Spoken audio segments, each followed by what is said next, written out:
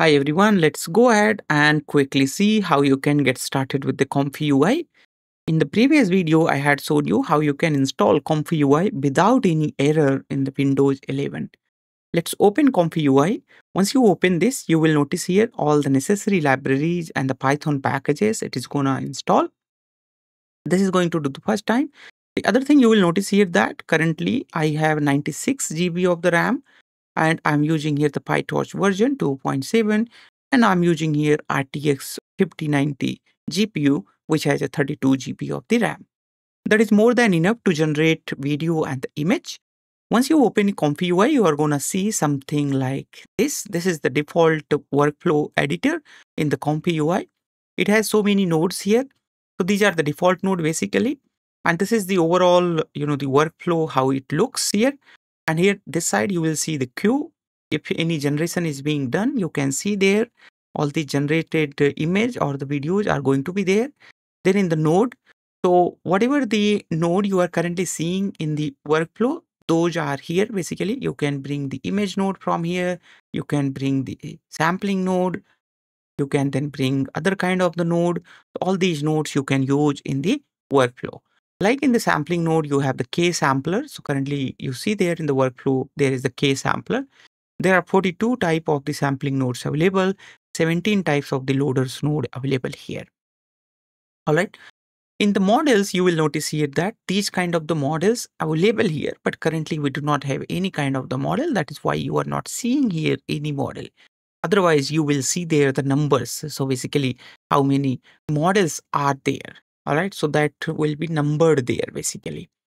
In the workflow, you will notice here that if you have any workflow saved, those workflow, you can see it here. Otherwise, you can come here in the template and then you can open any kind of the template. So the first of all, I'm going to open here image to image. This is very basic one, but later on I'll show you the qwen-image-editor. Let's open the image to image here, this ComfyUI workflow. This is going to transform existing image. And the one thing you will notice here the first time that there is the missing model. So basically we do not have any model as of now in our computer. That is why it is showing us that there is a missing model. So this was the one of the simplest workflow which you could have downloaded here, basically the model. But what I want to show you here that how you can use here a qwen-image-edit model. All right. So this one is the qwen-image union control. Here is the qwen-image-edit model. This is one of the advanced model. So what I do here, I just open that particular workflow. And thereafter, my ComfyUI is so smart, it is going to tell me that these are the models which is missing in your computer. So basically, these kind of models are not available on your computer. So you need to download these models. So what I do here, I'm going to download these models so that later on I can use these models here.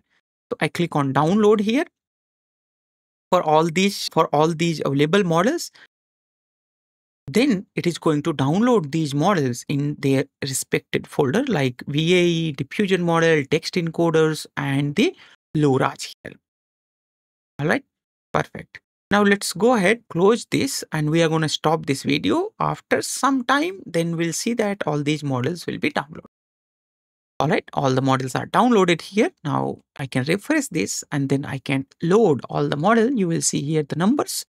All right, so all these models are loaded here. In between, I had downloaded some additional files. So in your case, you might see a different number, but all the required models are downloaded. The list of models are shown here in the model links. If you see there, let me just zoom it. I'm just trying to zoom it. Yeah. Now you can see it here. Diffusion model, you have a qwen-image-edit FP8 that you can see it here. qwen-image-edit FP8 E4M3FN that you can compare here.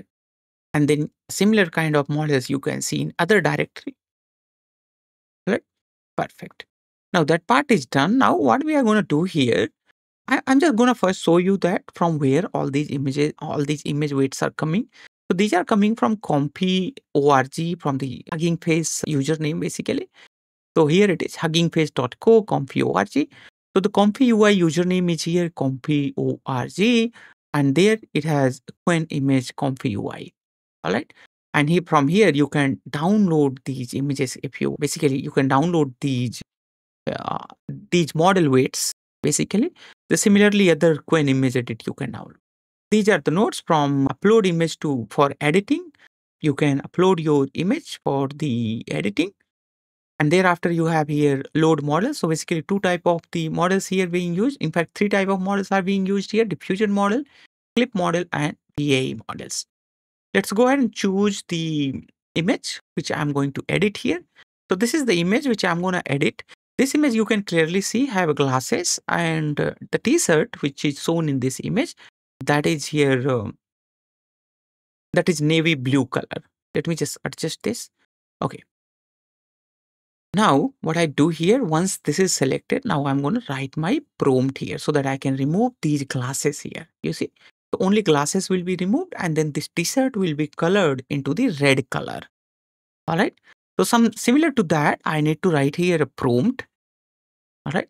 So here we have our prompt. This is where we need to write, remove the glasses, make red color. That's all I need to do here. Thereafter, I'm just gonna run this. All right. And this box, which you see there in the green, that is the positive prompt. The other one is the negative prompt. Here you can monitor that. What is the progress? So while this image editing is being done, how much progress has been made here.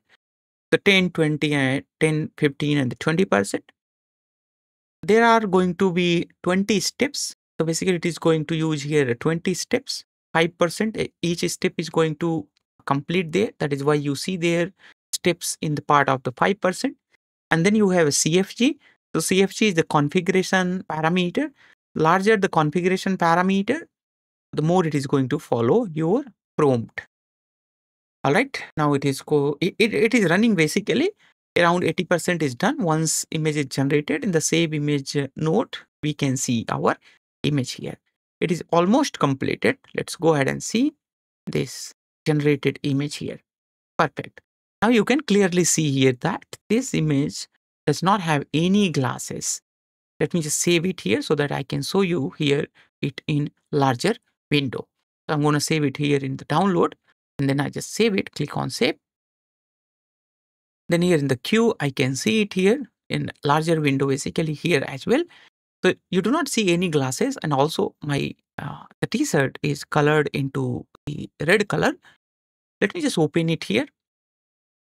So this is my original image, what you see here. Just make it a little bit larger. Okay, so this is original image, as I told you earlier that. All right, now here you see there is no glasses, and this t-shirt is colored into the red color.